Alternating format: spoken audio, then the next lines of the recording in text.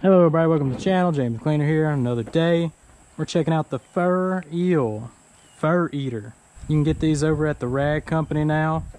As you can see, it's got some little teeth. You can buy just the tip, or you can buy this little adapter part, which is what I had to do to be able to use it with the vacuum here. So this is a rubberized material with teeth. It's supposed to jerk the fur up and suck it up at the same time. So this tool is going to try and replace simple fixes, kind of like the pumice stone or even the more recently popular lily brush.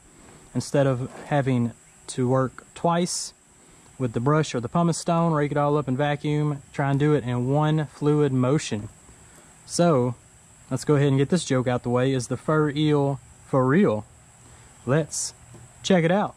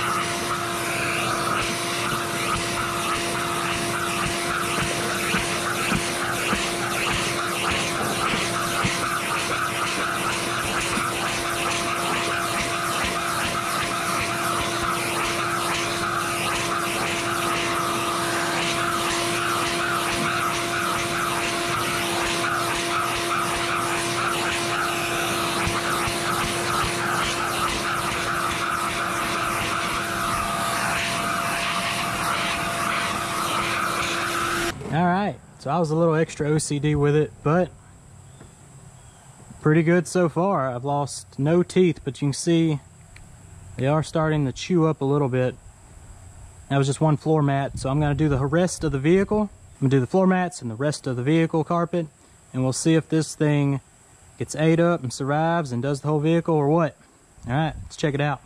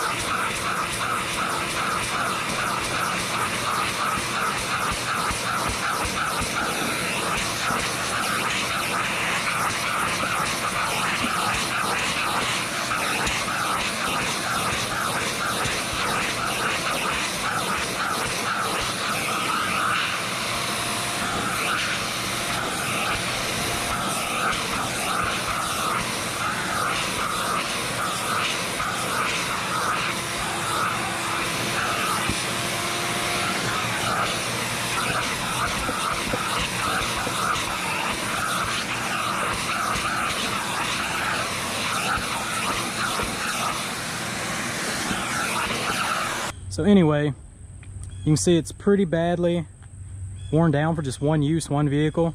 I'd say it's probably gonna get 3 or 4 vehicles before it's completely flat, but mine survived one, I think, pretty good.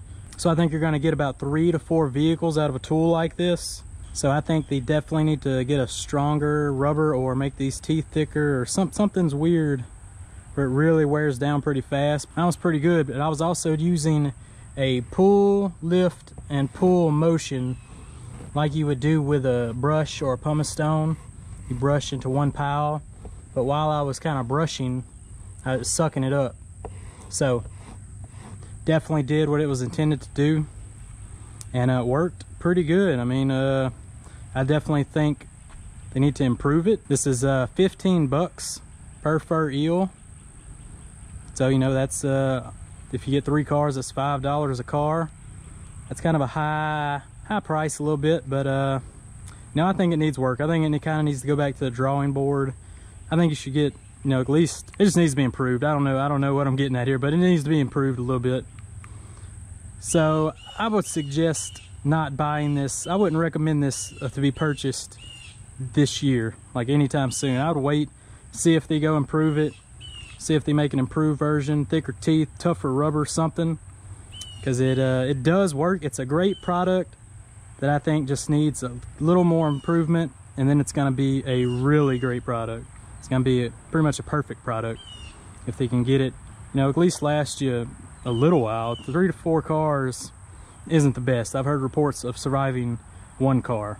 That's not good at all. 15 bucks a car, I don't think it's very cool when you can get a brush or a pumice stone, and you know that's gonna last you years. Just a little extra work. But I enjoy using it. Oh, I couldn't get into little crevices. Like right here, you're not gonna get in there. I had to switch to my crevice tool, kind of finish it out. You can see there's a hair that I left behind in there, so I can't get in the crevices too well. Oh man, it's hot. All right, but that's all I got with the Fur-Eel. I suggest waiting to see if they make an improved version, new and improved version, maybe next year, 2021. Right now, I say just wait, give it a pass. 15 bucks, 1 car. I think this one's gonna last 3 to 4, but I've heard reports of just surviving 1 car, so give it a pass, wait for the new improved version. That's all I got. All right, I'll catch you guys on the next one.